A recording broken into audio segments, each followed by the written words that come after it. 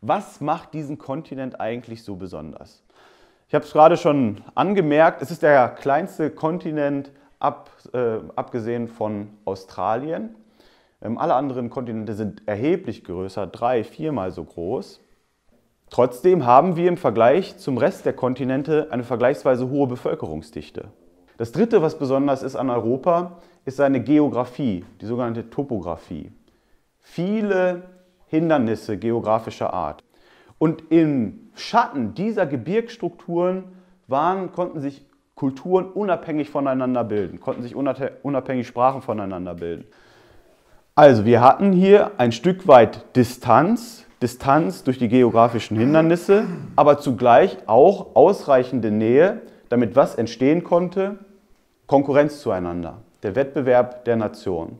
Der Wettbewerb vieler unterschiedlicher Völker auf relativ kleinem Raum, die nicht nur aus Freude, sondern manchmal auch dazu gezwungen sind, sich Herausforderungen des Nachbarn zu stellen und ihrerseits zu investieren, ihrerseits das Beste aus sich selber zu machen. Warum eigentlich im England des 18. Jahrhunderts der Kapitalismus entsteht? Wenn wir uns vorstellen, die im weitesten Sinne agrarisch geprägten Gesellschaften des Mittelalters lebten mehr oder weniger auf einem Einkommensstand wie 1000 Jahre oder 1500 Jahre vorher in Rom. Das Pro-Kopf-Einkommen war vergleichbar mit dem im Römischen Reich. Das Durchschnittsalter lag irgendwo in den 30er Jahren. Wirklich viel hatte sich nicht getan seit dem Römischen Reich. Aber dann auf einmal änderte sich das Ganze. Und wieder in Europa. Ausgangspunkt der ganzen Frage, warum sich der Kapitalismus in England gebildet hat, ist Konkurrenz. Die Engländer befanden sich Mitte des 18. Jahrhunderts in dem, was man heutzutage so als Leistungsbilanzkrise bezeichnen würde. Mit anderen Worten, die englische Exportindustrie im 18. Jahrhundert war nicht mehr wettbewerbsfähig. Und das lag vor allem daran, dass die Löhne ganz besonders hoch waren.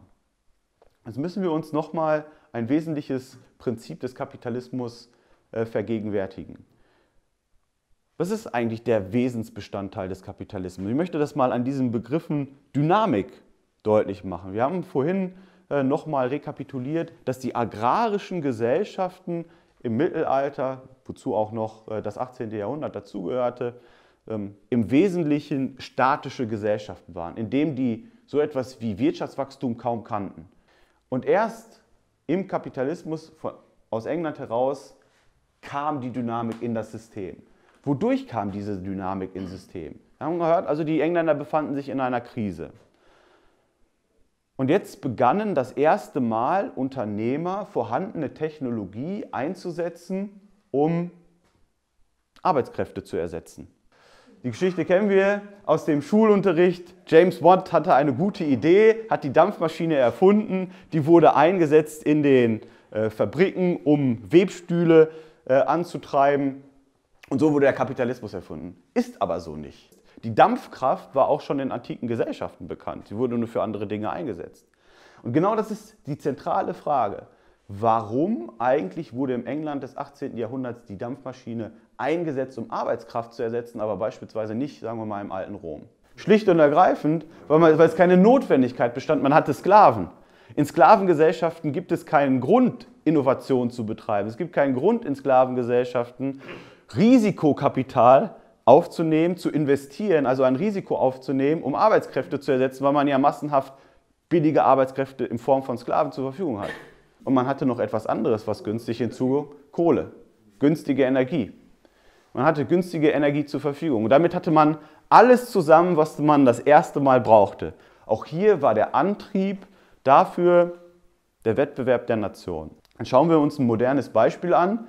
Vor 10 Jahren, Gründungsmythos der AfD. Welches Land befand sich damals in der Leistungsbilanzkrise? Welches Land war damals vor allem auf Bild, Seite 1 und so weiter? Das war Griechenland, ne? Griechenland, Italien, Spanien.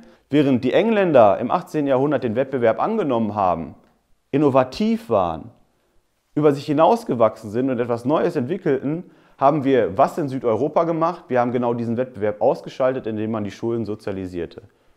Man hat damit, das ist meine zentrale These, Europa geschadet.